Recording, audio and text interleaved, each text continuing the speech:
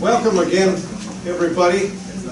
My name is Bill Cavanaugh. For those of you that haven't met me yet, I'm the director of the Center for World Catholicism and Intercultural Theology here at DePaul University. And we are a center which is housed in the Catholic Studies Department that focuses on research on the Catholic Church in the Global South, so Africa, Asia, and Latin America. It was founded largely under the genius of Mike Buddy, professor in the Catholic Studies Department, who, yes, wait, Mike. And Mike astutely recognized that that's where the action is in the Catholic Church these days. And in Africa, Asia, Latin America, and there's no kind of, and the action in a lot of ways is centered around this question of the Holy Spirit. This has been a tremendous explosion especially in Africa, Asia, and Latin America, of the growth of Pentecostal and Charismatic Christianity. It's grown tenfold since 1970, and now 600 million people call themselves Pentecostals or Charismatics. And so our annual World Catholicism Week conference is gathered around that set of themes. Last year we did ecology, and in anticipation of the Pope's encyclical. And it was a timely topic, it was an interesting topic, we had a wonderful conference, but the problem was that there wasn't anything to disagree about. There was, but nobody disagreed. Everybody who came and everybody who spoke thought that we need to protect the environment, and that's a good thing. So there was entirely too much agreement, and we just can't have that. So this year, we've chosen a topic on which there's much to disagree and argue about, and I hope that we have gathered a diverse enough range of speakers and a diverse enough audience that we will have some good fights over the next few days. Some good productive intellectual discussions, that is. And to start us off, I'm very pleased that we have Father Ludovic Lado, Jesuit priest from Côte d'Ivoire. He's in Abidjan, and there he's the director of the Institute for Human Rights and Dignity. You can read his entire biography in your packet. I won't go through it all. He joined the Society of Jesus in 1992, originally from Cameroon. He has a PhD and an MA from Oxford University, and one MA is never enough, so he has another one from the Western Jesuit School of Theology in Boston, and another one from the Faculté de Philosophie Saint-Pierre Canisius in the Democratic Republic of the Congo. And we've invited him especially because of his terrific, very important book called Catholic Pentecostalism and the Paradoxes of Africanization, which I think has really kind of, in many ways, established a new agenda for talking about Catholicism, Pentecostalism, charismatic movements in Africa. So please join me in welcoming Father Ludovic Lado. Good evening to everybody. Good evening. I'm very happy to be here. And I sincerely thank the organizers of this conference for giving me this opportunity to share with you, especially with you interested in the kinds of things I'm interested in. So I have the responsibility to introduce the fight. But in the Holy Spirit we trust. So,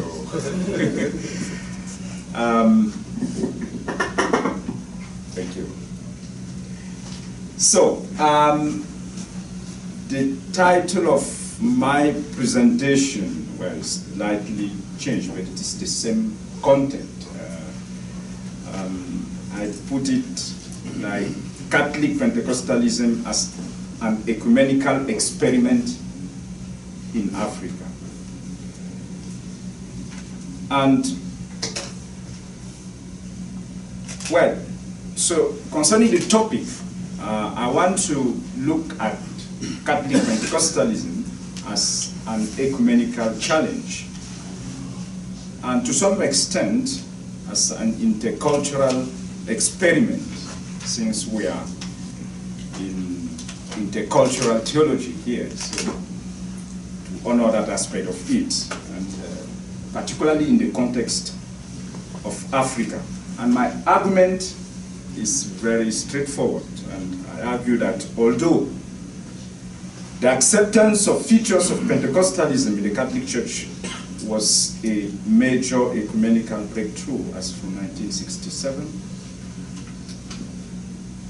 however, the Catholic Church has managed to domesticate the phenomenon in its own terms, thereby upholding the institutional control of charisma. That's my major argument. And to illustrate that argument, I will use a few examples, mainly empirical data from my anthropological study of Catholic Charismatic Renewal, mainly in West Africa, from West Africa.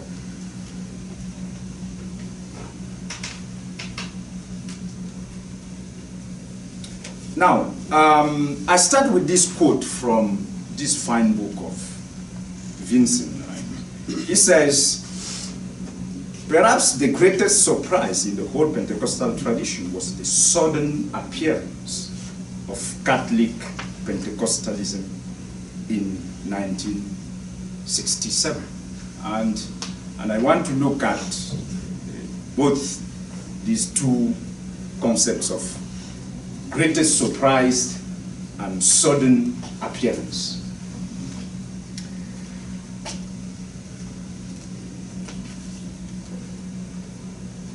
Well, greatest surprise. Yeah, it is true that Catholic Pentecostalism, took the Catholic Church by surprise in 1967. Here was a Protestant import breaking into the Catholic Church through the back door. And it was an ecumenical challenge. And finally, the Catholic Church opened the front door. So, from that point of view, yes, it was a great surprise. Now, sudden appearance, yes, but yes, because nobody saw it coming. But a word of caution from a number of historians and theologians that I'm sure you have read, so we'll not go into the details, who say that actually a number of previous development paved the way to Catholic Pentecostalism in the Catholic Church in general, and I would add maybe in Africa in particular.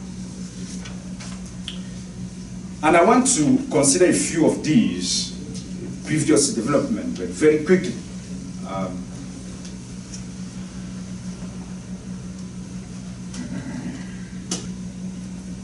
In the Catholic Church in general, the authors have just mentioned, they have underlined the fact that all through the 19th and maybe beginning of the first half of the 20th century, a number of development actually helped to prepare the Catholic Church for Catholic Pentecostalism. And there you have most of them listed. Basically, the rise of devotion to the Holy Spirit, leading Pope Leo XIII to an encyclical on the Holy Spirit, and the official institution of the annual novena to the Holy Spirit in 1897. Then the theology of charism,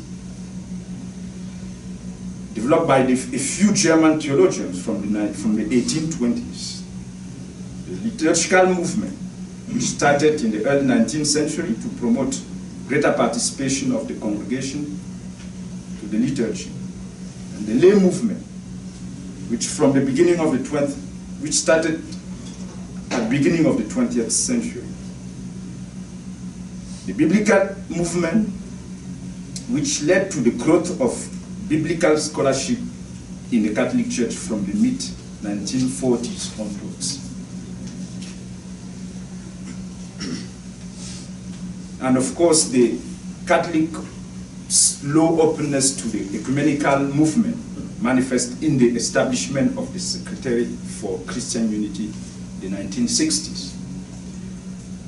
The Cursillo movement, which originated in Spain in 1949, and of course, Vatican II, Pope John the 23rd, Cardinal Sunens, and David du Plessis.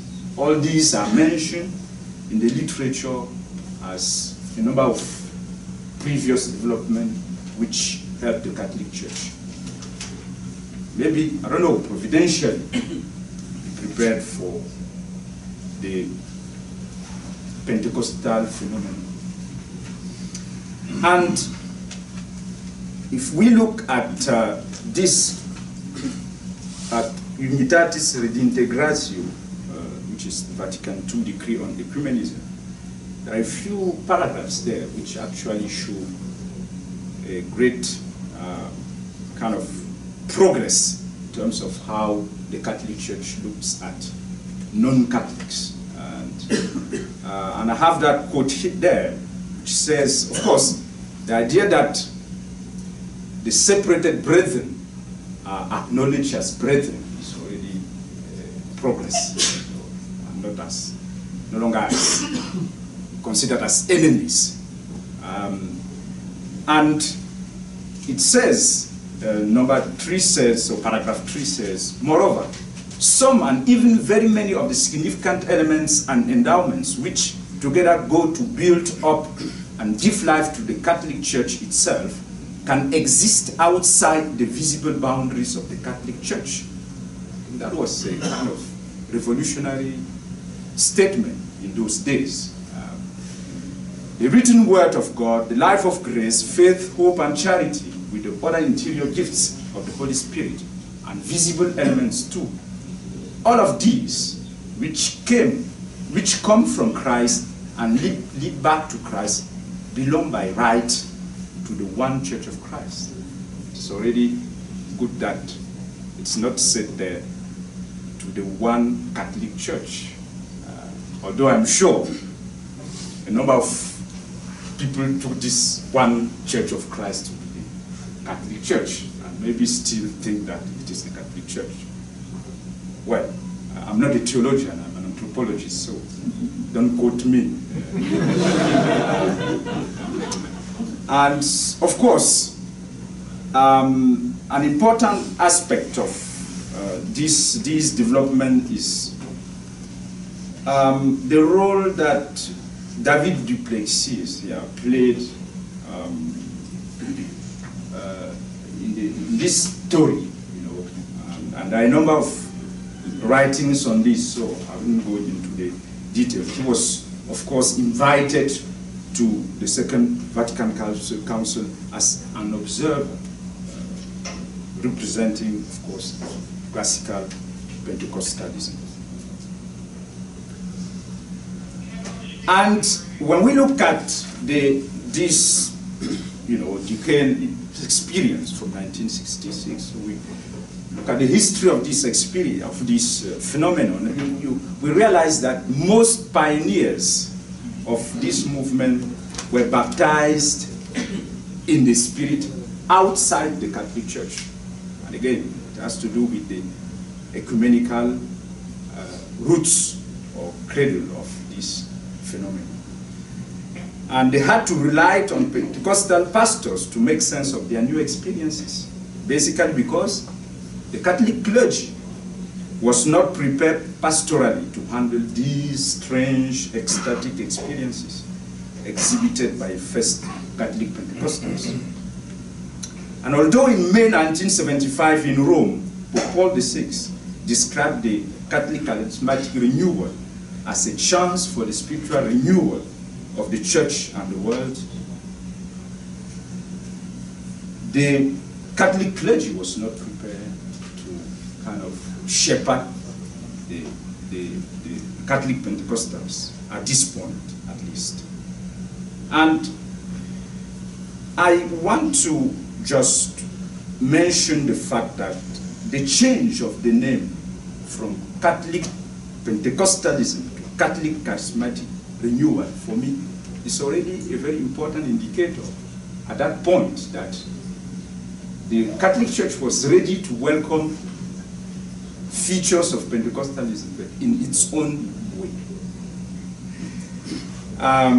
So, we have to look at this phenomenon. I mean, I propose that we look at this phenomenon, of course, as a post-Vatican II phenomenon, ecumenical experience.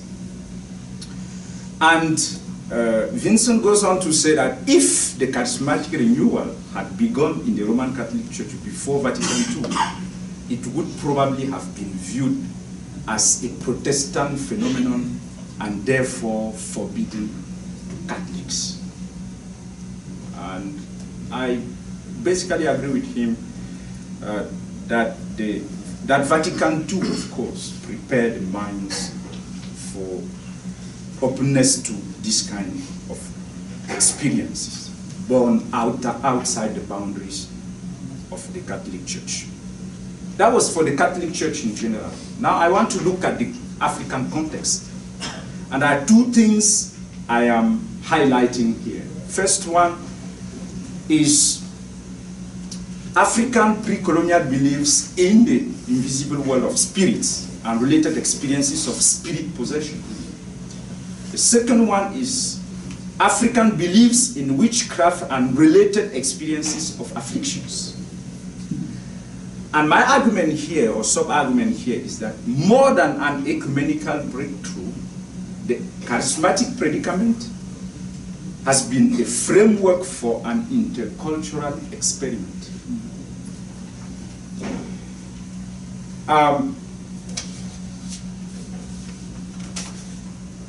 First, let us look at the African, well, I bring in here the book of Father Laurenti Magesa on African religion, because some of the things I'm going to say can explain in this book. And so, when you look at the African pre-missionary beliefs in the invisible world of spirit, it is clear that, I mean, it's a fact that many pre-missionary African religion systems are based on human interaction with the world of spirits. And these are non-human and immaterial agents which have the ability to impact human lives positively or negatively. And some of these spirits are actually at the center of possession cults studied by a number of anthropologists across the continent. And so Africans did not wait for Pentecostalism to discover a static religion and to learn the language of spirits.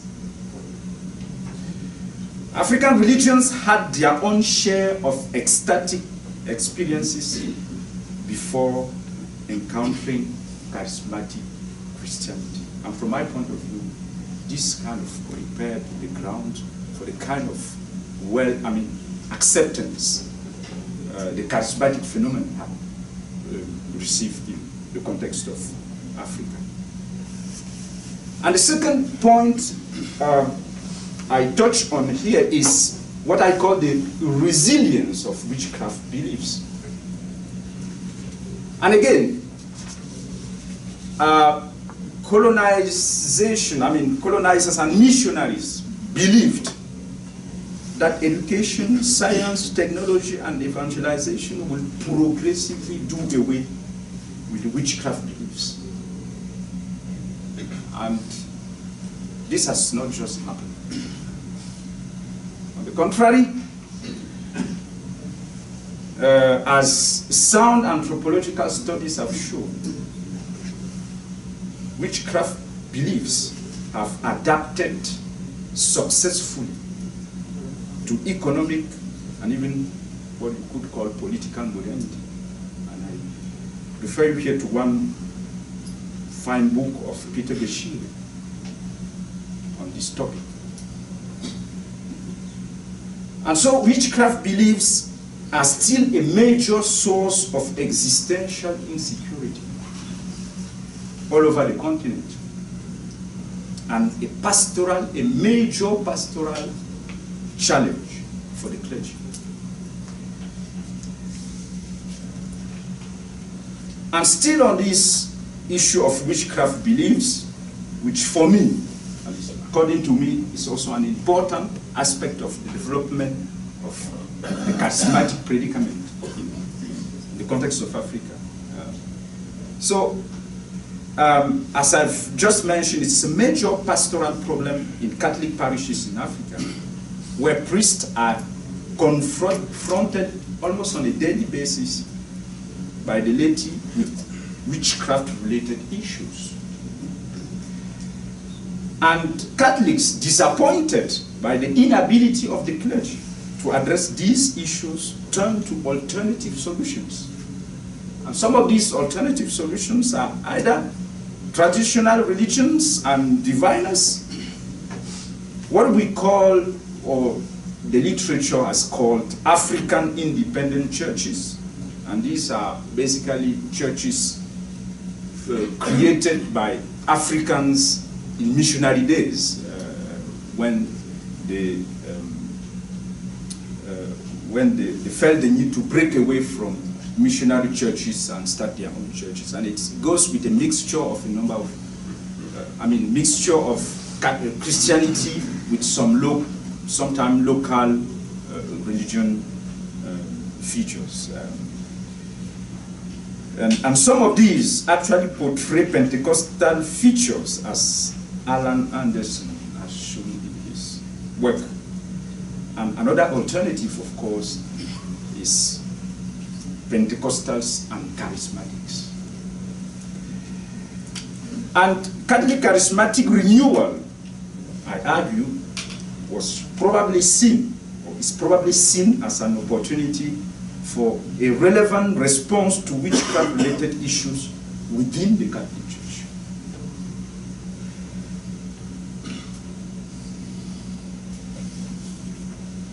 And concerning the ecumenical and intercultural aspect of it, I mentioned that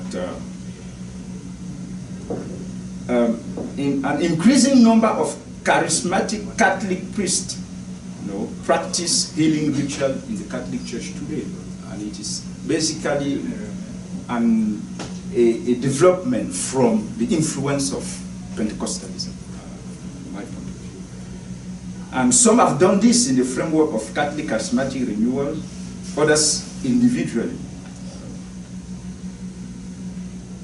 And one new thing about this is that, contrary to Western missionaries, African priests that we are and lay healers openly believe in the existence of witchcraft and local spirit.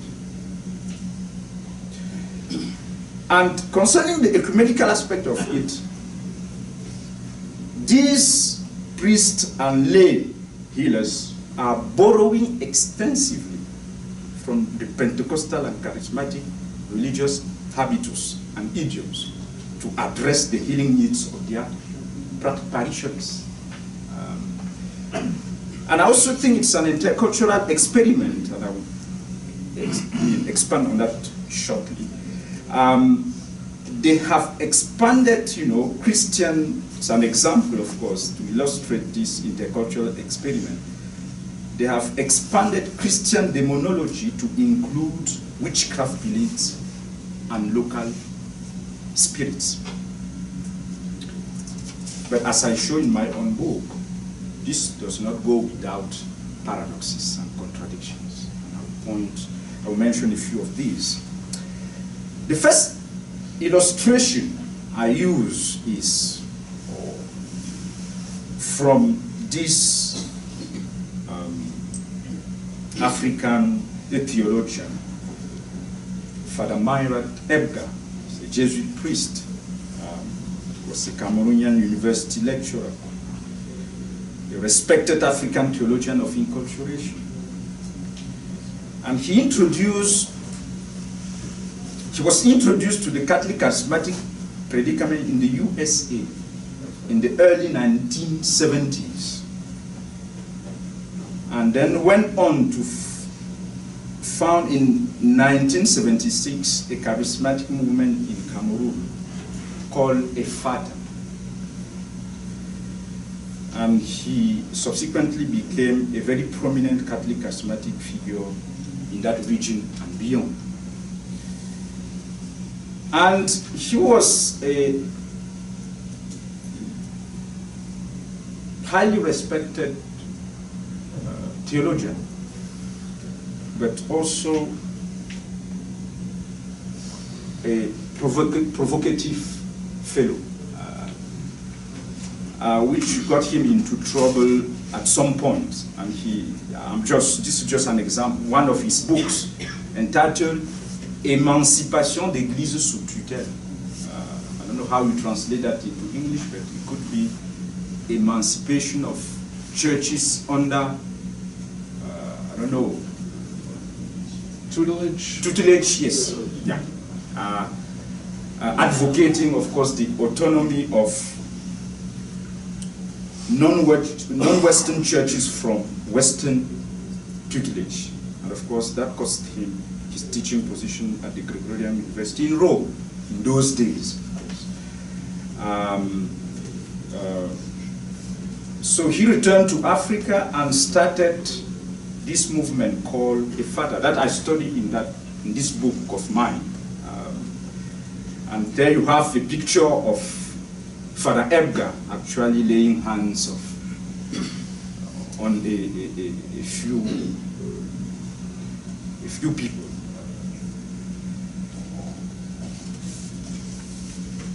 And I just want to kind of draw your attention to what I believe was maybe his major contribution to this debate on the issue of demonology.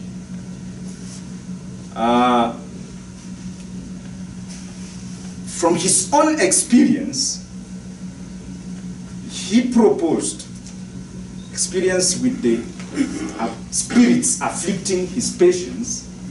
He proposed that if we want to a pastoral, I mean, this was a pastoral both from a theological and pastoral point of view. If we want a healing, I mean, if we want a healing practice which can actually help African Christians, at least from his own context, we need to expand the biblical demonology to include not only demons and devil as we are used to from the Bible, but to also include the spirits of the dead, as he called them, les esprits des défunts, the génies, the living witches, and all these are possessing entities that he was confronted with when he was,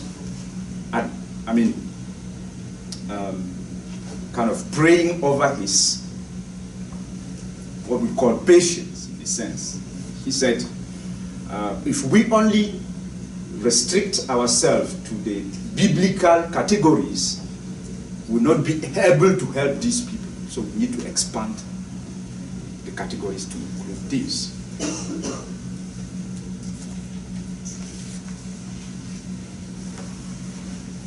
And of course, as I show in my book, this has a number of problems, because this kind of development has a number of problems, because for a number of people, the spirit of the dead are not necessarily bad spirits, of course. The danger here, of course, is to demonize local spirits which are not by themselves considered as evil.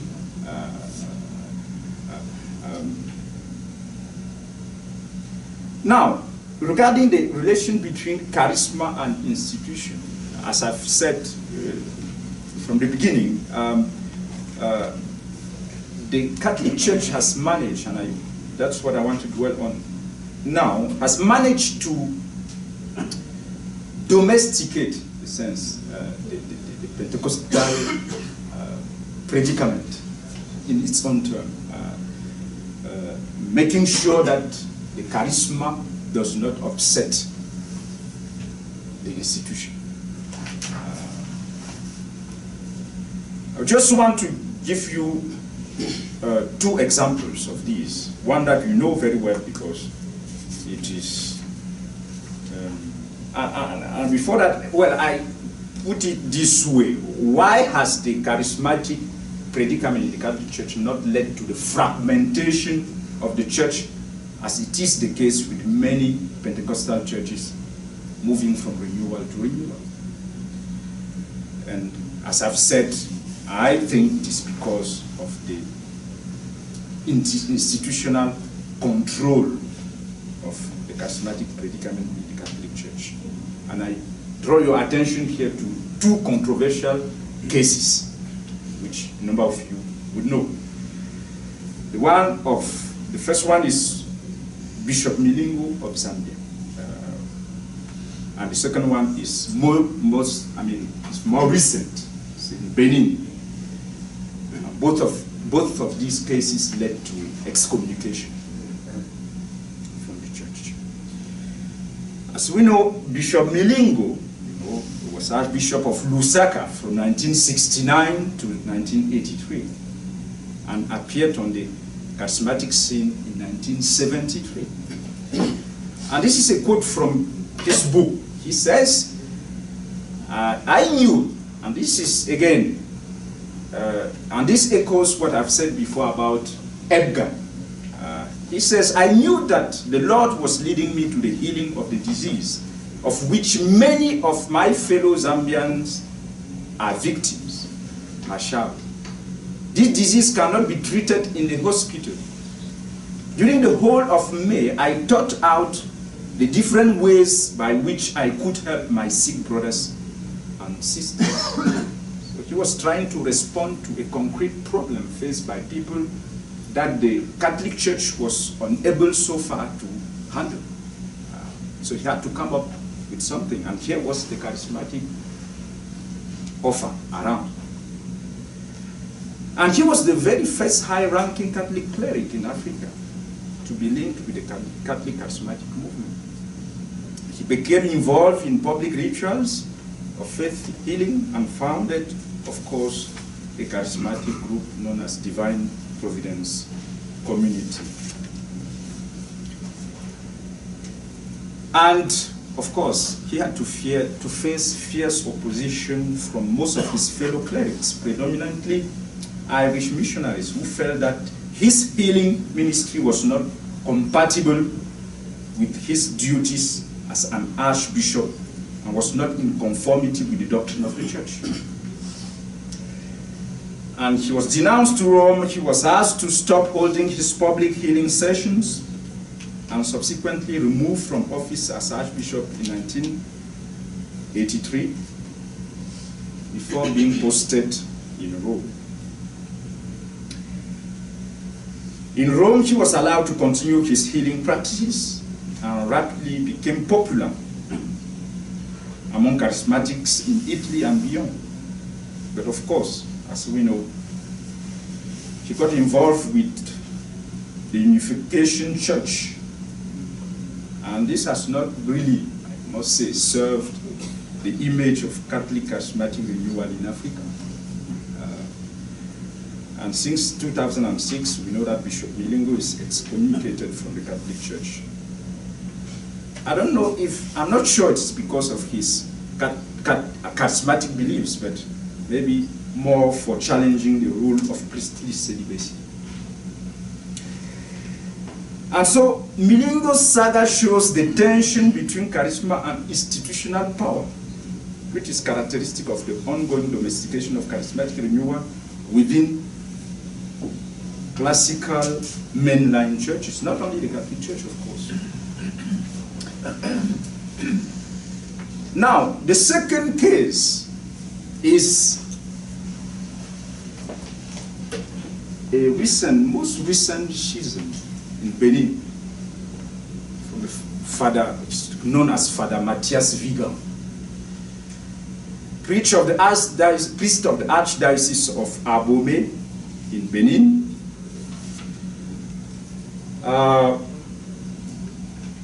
Got involved in healing ministries and exorcism since the beginning of 2002, and until his encounter with two of his patients, two ladies, Vicencia and Nicole. And from patients, they became his aides in healing practices. And both of these ladies came to exert strong spiritual influence on him. And then subsequently Vicencia ended up claiming to be God the Father and the incarnation of the Holy Spirit. And these claims were endorsed by Father Matthias, and at that point the bishops reacted. He was asked to stop, but refused to obey. Refused also to recant and condemn Vicencia's claim as heretical. And in 2013, both were excommunicated for disobedience and heretical claims. So they went off, both of them, to found a new church called Église catholique privée de Banamé. And of course, Vicencia, claiming to be God the Father and the incarnation of the Holy Spirit, appointed and consecrated him as Pope Christopher XVIII.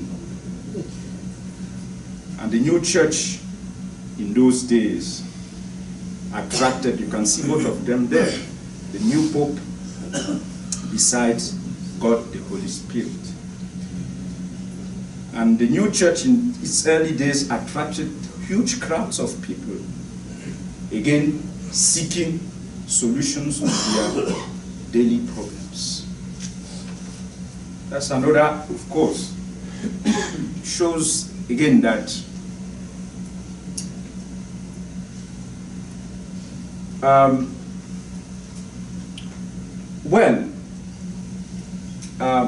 the end of the day, the institution has the last word over charisma in the Catholic Church,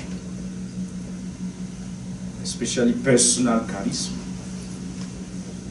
And I would say that it is a fact that Catholic Charismatic Renewal has enhanced lay leadership in Catholicism, at least in the context of Africa, that I know best.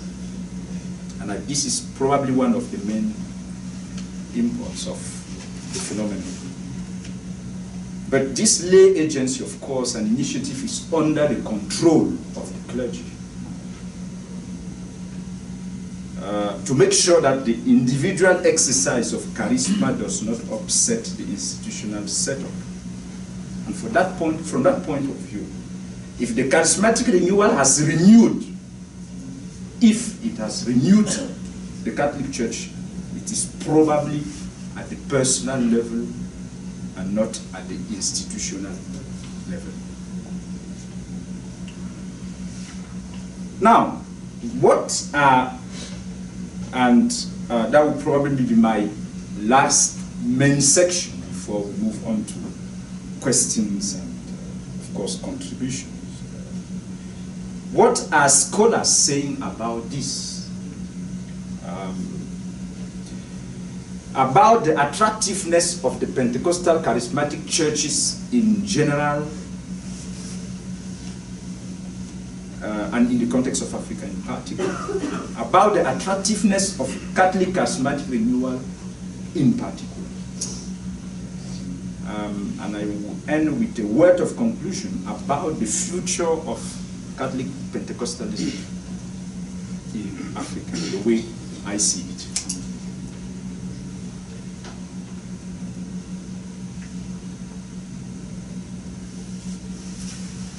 First sets of reasons given by a number of authors emphasize the holistic approach to salvation, consonant, they say, with the African worldview. And they feel that this holistic approach is missing from mainline churches. And that's, you have that quote from Alan Anderson, who says that the emergence of new Pentecostal churches at the end of the 20th century indicate that there are unresolved questions facing the church in Africa, such as the role of success and prosperity in God's economy, enjoying God and his gifts, including healing and material provision, and the holistic dimension of salvation, which is always meaningful in an African context.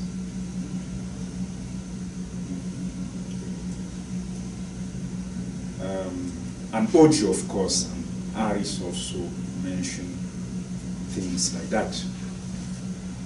Second set of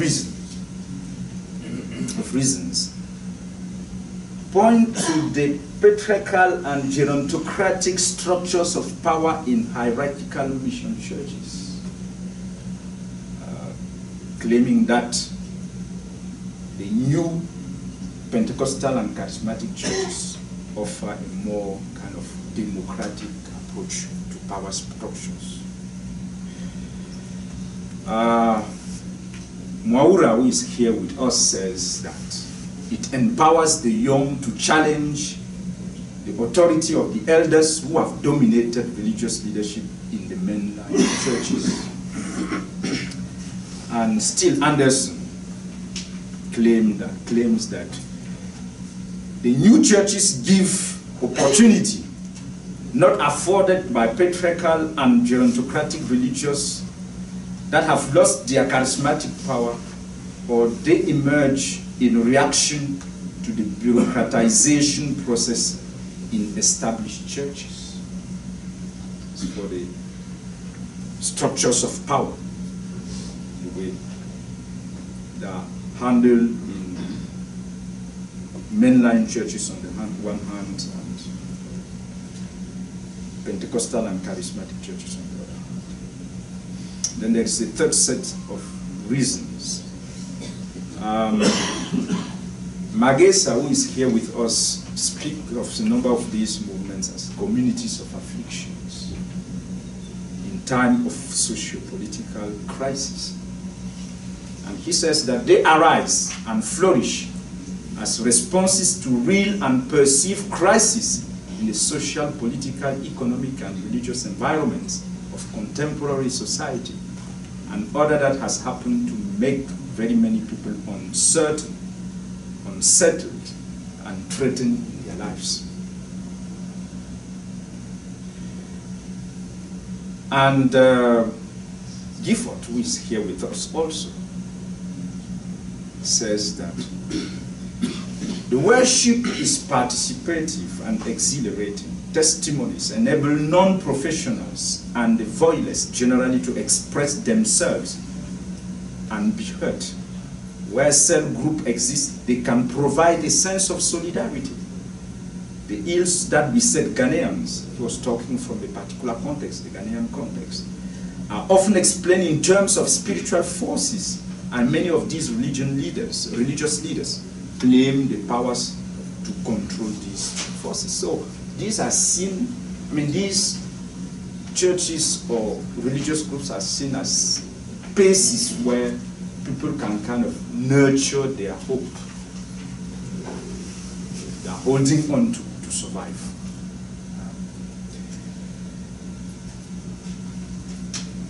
Now, what are they saying about Catholic Charismatic in particular? Again, I refer back to Myra Edgar, who wrote in 1995, speaking of a tacit connivance between the civilization of the rhythm, of the collective therapy and of divination with some aspects of charismatic renewal, songs and dances, ministering to the sick, proclamation of inspired messages. And Harris adds that it is my judgment that we, whether consciously or unconsciously, are in touch with a particular part of our African selves when we invite the movement of the Spirit through dance, drums, exciting music, and other ecstatic expressions into our lives. So I call it the Africanness argument.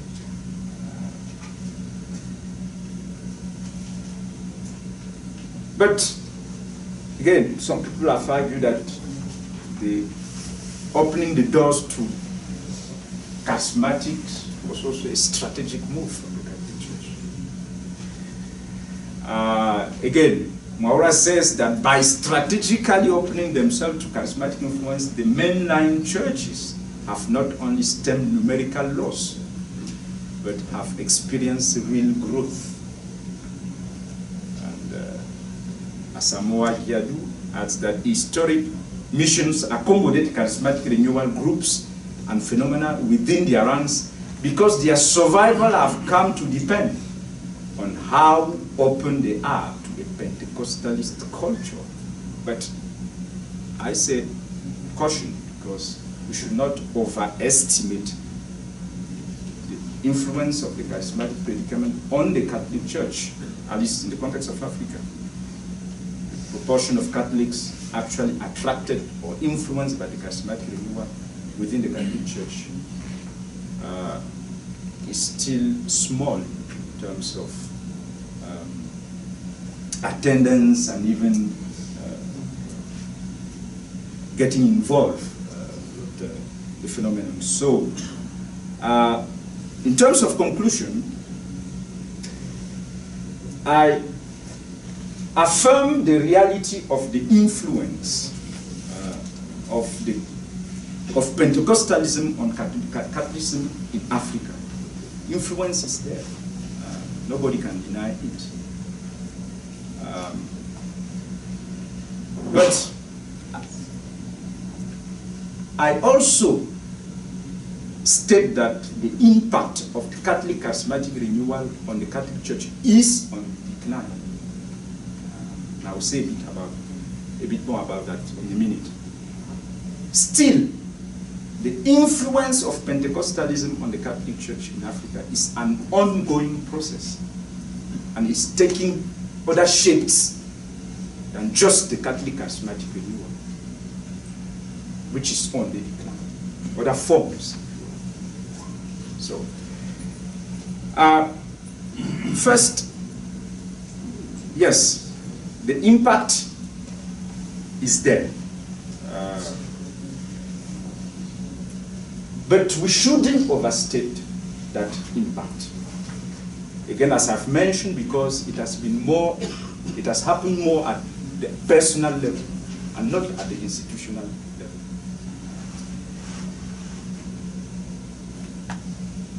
Basically because the institution has managed, again, to tame the charismatic part of it. And from my point of view, the growth of the CCR, which is the Catholic Charismatic Renewal, has stabilized. And in most African parishes today, it exists as one group alongside many other groups. But also, the domestication process has tamed the ecumenical dimension of it, which was very strong at the beginning of the movement. And again, basically for fear of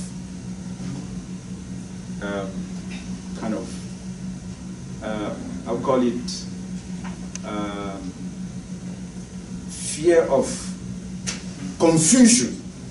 Because I think, as I was saying in a minute, the Catholic Church is still very much concerned about not confusing the minds of the Catholics about the difference between Pentecostalism and the Catholic Church, which is understandable, of course. But how do you do that without killing the ecumenical spirit or dimension of it? Well, when I say that it is declining, I mean, I've done little research in the city of Yaoundé on a number of Catholic charismatic movements, and when I look at the turnover, it is very high. You can see that the number of 24 people, 224 people interviewed there. Only more than half, have been in the movement only for the last 5 years. So, which means that there is a lot of mobility that in Catholic charismatic. People come and go, maybe either because they have found what they were looking for, or they have not found what they were looking for, so they go looking for it elsewhere. So that's an indicator that it is a kind of transiting kind of space for many people.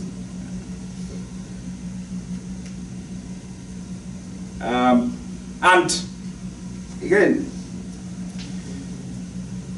I say it is an ongoing process and a major concern for Catholics, still a major concern for Catholics.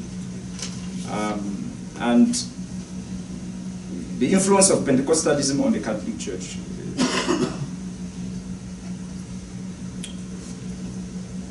And I just draw your attention to that book recently, published by,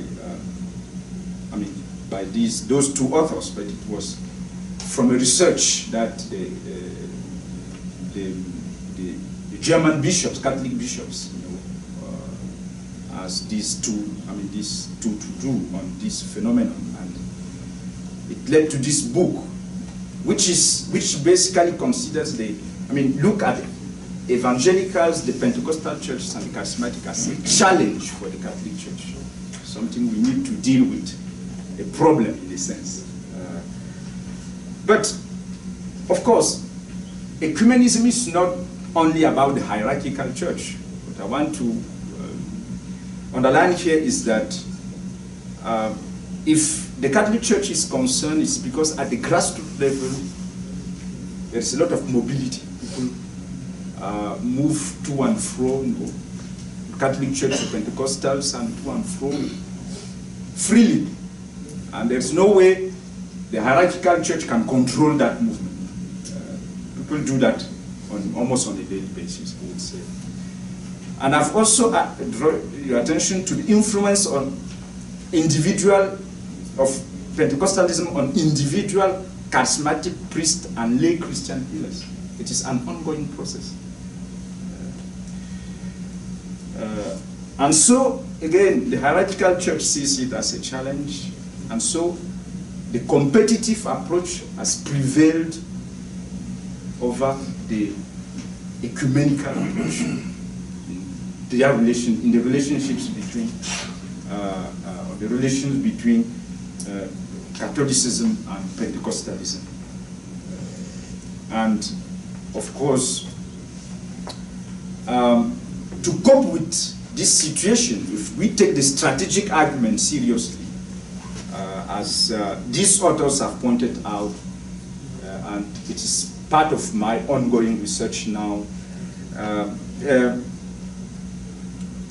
a number of Catholics have resorted to imitation. So you try to copy, or they try to copy from Pentecostals in order to face the anxieties of the faithful. It is going on, it's an ongoing. So I call it a coping strategy. Of course, it is I mean, closely monitored by the hierarchy of the church, because as we have seen with a few cases, it is very easy to, you know, slowly drift away from what we would call orthodoxy or normal practice, orthopraxis. So, again, the ecumenical potential is there, but the reality is that of tensions, conflicts.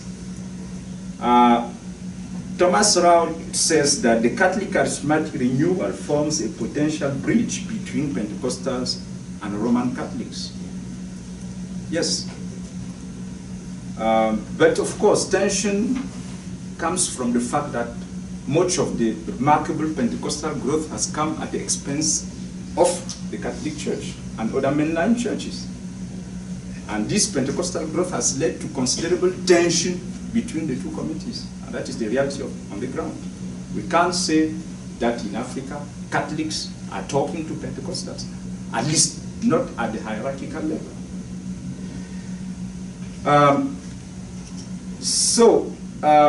We could say that, yes, Catholics are talking to Pentecostals at the grassroots levels, because in families, people have it, I wouldn't say better, but they manage to handle multiple belongings. And so, from that point of view, they are talking to each other. But this has not happened at the hierarchical level. So, that's where I end. And I thank you for your attention. Thank you, Father. Most enlightening. Could I ask that, have you changed your perspective somewhat? The way I read your book, you put a considerable emphasis on the American connection. Yes. Here you hinted at it, saying that Father Hepker didn't start his church till after meeting American charismatics. Yeah.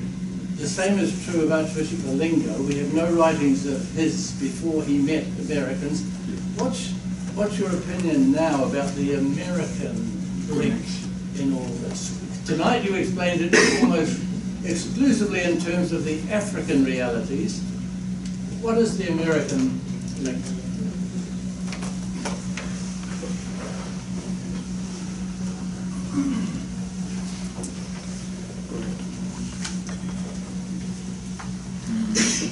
Yes, it is true that in my book I show, I mean, I was interested in kind of tracing the trajectory of Father Hepker from the US to Cameroon, then from Cameroon back to Paris, and then from Paris to England, and then back to the US with his movement. Because when he started the movement in Cameroon, later on, Cameroonian migrants to Paris established the movement there, and then the same process with other Cameroonian migrants in the UK, and later on back to the US. Yes, I was interested in that American connection. The American connection is still there, but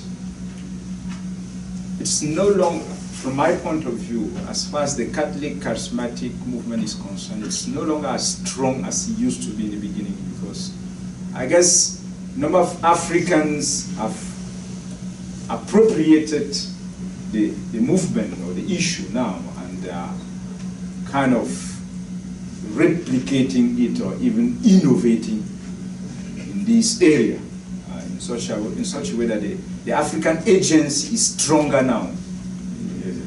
as far as starting new churches is concerned. And of course, there are still a number of these charismatic movements which have maintained foreign connections. And it means a flow of people and resources, and but the African agency has grown considerably in such a way that many of these movements are now without foreign connections. And of course, as they multiply, there are also, of course, issues to address in terms of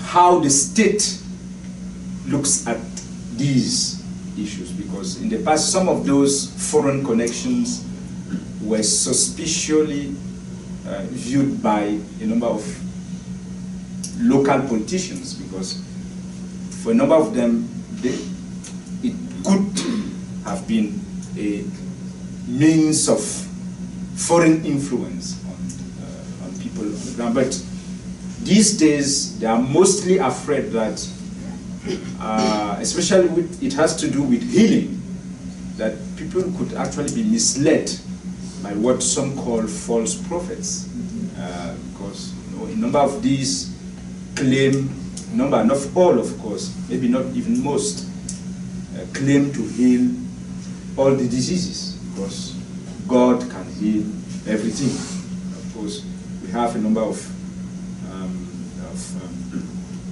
tragedies in terms of health involved in all this. So it has become, I mean, the state is beginning to scrutinize this development of charismatic movements, both within mainline churches and outside mainline churches, because of these health issues involved. But I would say, to kind of, that the foreign connection is still there, but it is no longer strong as it used to be. Thank you. Thank you for editing my book. Thank you, Father Lado.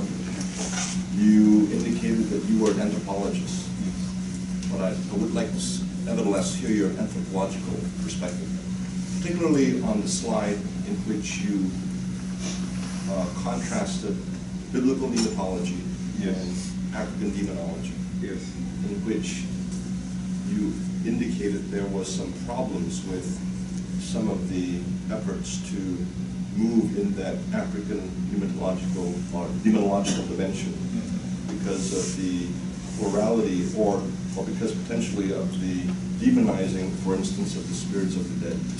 So from your anthropological perspective, how would you suggest would be a positive way forward for both Catholic theology and demonology, or for charismatic theology and demonology in general? Well, that's a difficult question, because it's not always easy to know whether I'm speaking as a priest, an anthropologist, or even to some extent a theologian. When I use the word paradoxes in my book, it's basically to highlight these kinds of difficulties, because what I stress regarding this kind of intercultural, grafting is that when you look at most of African theologians of the generation of Father Edgar, and these were post-colonial intellectuals, the first generation of post-colonial intellectuals, so they were very conscious of the fact that after colonization, Africa needed to reaffirm its identity, its culture, which was kind of destroyed or, in a sense, which was not valued by colonizers and missionaries. So, the African movement, ideology or movement of negritude, for those who know this movement, was all about it, that I'm happy, or it was about affirming black identity or African culture as a value, as and from that point of view, the theology of inculturation, which dominated, I would say, the theological debate in the context of Africa, in the context of African Catholicism, the theology of inculturation was basically trying to, recover from that kind of cultural, you could say, genocide, as some people have framed it. But again, here was Father Ebga, a strong advocate of inculturation,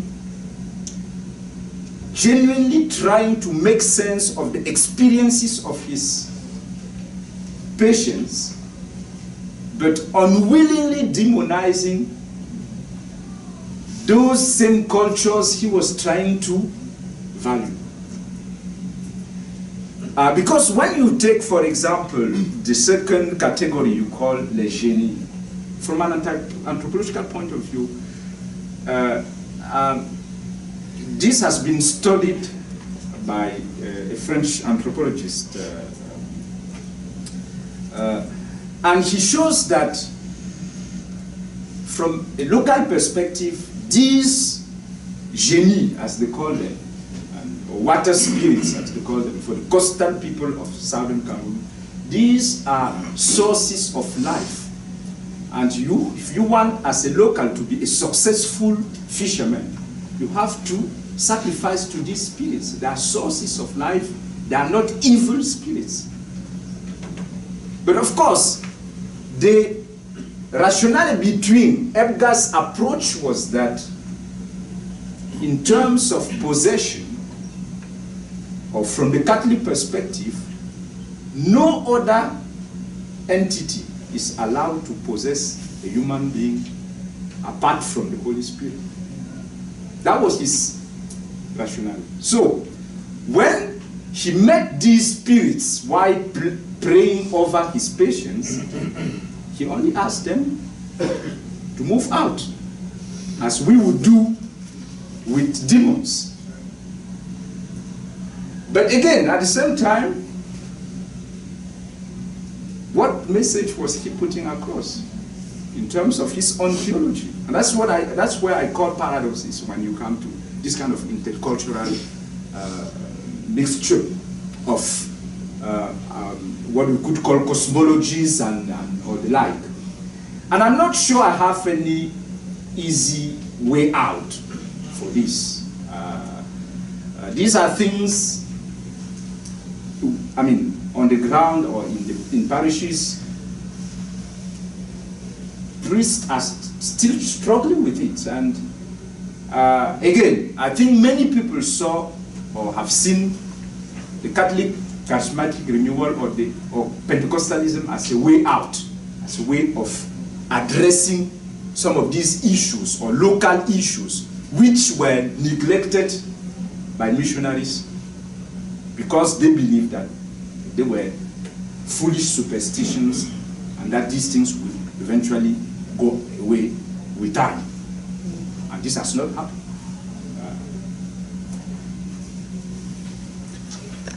Yeah, thanks for that talk. And building on that kind of anthropological framework, it's really interesting to think about telling the story the back way around. So this has been a really nice account of Catholic engagement with Pentecostalism, particularly at this kind of intersection of institutions and charisma, right? So this classically social scientific paradigm. And what's interesting, if you tell it about the Pentecostal engagement with sort of mainline Christianity, is that in some ways the opposite happens, that you move from, at least in Africa, you take what is this kind of vehemently egalitarian form of Christianity in Pentecostalism and immediately start proliferating hierarchies in the African context. So all of a sudden you get this proliferation of people who are taking the titles of bishop. Sure, I have a friend sure, who jokes that sure. soon will mean triship and quadruship because they don't know enough. I think that's a very good joke. Yeah.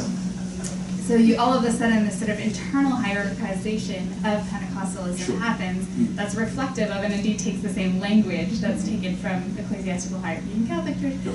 So it's quite interesting to put these things in dialogue from back to front, the opposite to the way that you have it, which I think might flesh out even a little bit more, this kind of core tension in your paper. So I wonder if you could speak to that a little bit. Yes, thank you.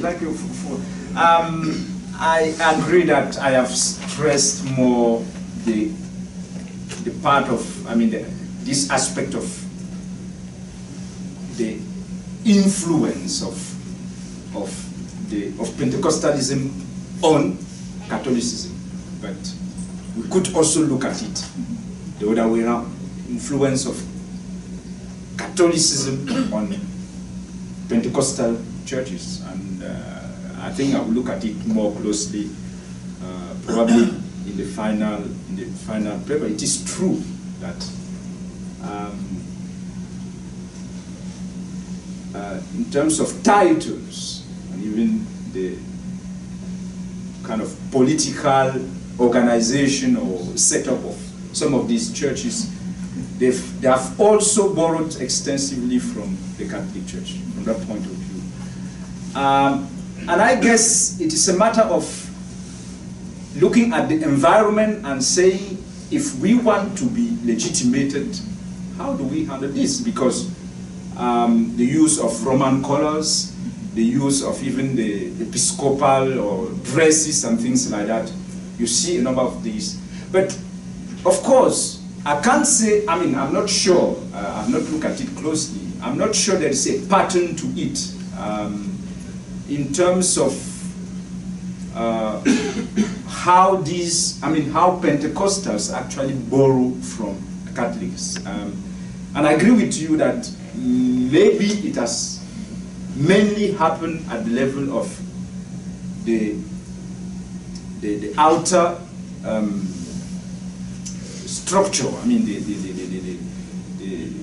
The clothing in terms of, and also the hierarchical organization of these churches. Yes, it is very interesting to see how from the egalitarian basis, they move slowly towards, and that may explain why the fragmentation is so high, frequent in those circles, because of course if you start with the egalitarian and then suddenly you find yourself under the control of institutional control, some of the leaders will feel like moving away and starting a new church. And of course, in the context of the Catholic Church, it doesn't work that way. If you either comply or you go out or you move out and start your new thing, but you are no longer with the Catholic Church. So yes, I take that in to say that we could look at this influence both ways. Yeah. Thank you. You've mentioned that the Charismatic Renewal has been effective at the individual but not the institutional level.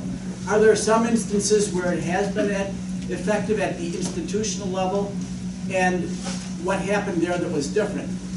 And then a second question is... Please, I didn't get that question. Are there places where the Charismatic Renewal is effective in Africa at the institutional level? And if so, what was different there that made it effective? Okay, I have a second question. Yes.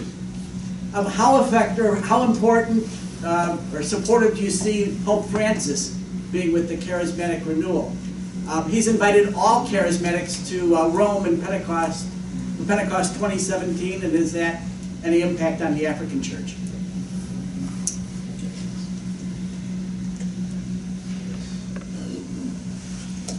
Yeah, thank you. Yes, I claim that most of the impact or renewal has happened mostly at the personal level, because I think at the beginning, a number of people were hopeful that the charismatic dimension will basically shake up the institutional framework of the Catholic Church and make things change. I don't know if it's for better or for worse, but anyway, for a more egalitarian, again, aspect of it, in which, I mean, a church in which clerics have less and less power than they have now. So I think a number of people were hoping for this. And of course, when we look at the history of the movement, in the beginning, a number of communities emerged in which lay priests were living together in communities, trying to experiment new kinds of lives, and but from my kind of field work or experience, that has not really affected the institutional organization of the church as such. Again, the church has opened the doors and said, yes, you can experiment new things, but, well, if it helps spiritually, that's fine, but the church structure is not going to change because of the charismatic predicament. But one thing, and that is one of the things I'm working on now in Ivory Coast, is that, and it is kind of unique phenomenon, I would say, at least in Francophone Africa, that I know best, is that in Abidjan, especially in the Archdiocese of Abidjan, the Catholic Charismatic Renewal provided a framework for development of what some have called communauté nouvelle, new communities, which are basically small, we could say religious congregations with a strong charismatic tone in terms of how they pray, how they, and they have just multiplied in the last 30 years. And the bishop, I know the Archbishop is a bit concerned about this, because most of these movements are started by lay people. And are very enthusiastic about cooperating or working with Pentecostals. They want to invite them and be invited to their many public healing sessions, but the institutional church is very cautious for obvious reasons that I've mentioned here. But the movement is there, and personally I want to understand why in that particular context of Abidjan, I mean that mushrooming of movements started by lay people, basically small religious congregations. What explains that? How do we account for that? I can't say more about that, but it is. That's why I was saying that it has, the Catholic charismatic movement provided some space for lay initiative, but I'm not sure that has really been researched or studied in a sense. So I want to look at that a bit more closely. Thank you. The question about Pope Francis. Yes. Well, honestly, I don't know what to say about that, because from African perspective, well, Pope Francis, it is true, visited Africa a few months ago, but I must say that I could be wrong on this, and there are elders in this room from Africa to correct me. But I think that from an African perspective, at least at the grassroots level, people are still living with memories of John Paul II, and to a lesser extent of Pope Benedict. Pope Francis, I don't see the Pope Francis effect at the grassroots level, I mean at the popular level. So that's what I can afford at this point, yes. I think we have time for one more question. Thank you, Father Lado. My name is Father Michael. I come from Kenya, and I grew up and saw the actual battle between charismatics and the other people in the church. And especially in my diocese, I saw the bishop time and time again excommunicating people who ascribe to charismatic. And it is only, I think, in the recent days in Kenya that bishops have started becoming comfortable with this movement. And how I wish there were like 5 Kenyan bishops seated here just to listen to this and actually to start thinking. Because in my thinking, I'm thinking like charismatic and this Pentecostalism movement it really speaks to the hearts of Kenyans, and maybe I can generalize Africans. It can be taken actually as a point of inculturation in the culture because it speaks about the pneumatological perspectives of Africans. You know, because once I look, I'll talk a little bit. Once I look at the book of the Mass, the Missal, yes. I'm a priest. I pray. I say Mass in Kenya to Kenyans, and some of those prayers, the collect, the preface, have nothing to do with the context of the people there.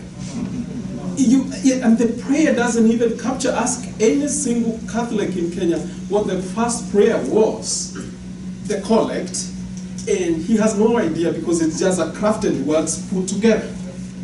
But if you ask him what a televangelist said and prayed in Kenya, she has everything like my mother. And so I'm thinking, my question comes there. And actually we do not have any liturgical guide to charismatic prayer, which might speak more personally to Kenyans and Africans in that context. And as you said, and someone has asked that, the charismatic has not renewed the institutional church, and many bishops are almost anti-charismatic. Do you think the institutional Catholic Church is in denial?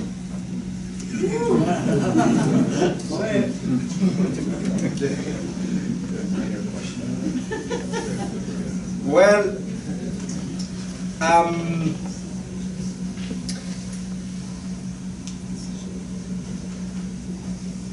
I tend to think that those who uphold the strategic argument have a point. And again, my initial title was has the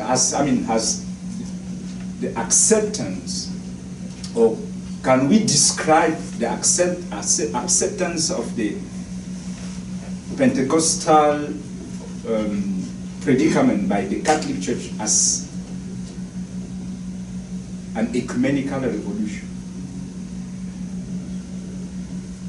When I look at that history, I believe that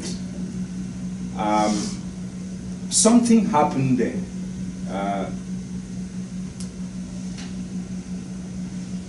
A few decades before, it was unthinkable that the Catholic Church could even look at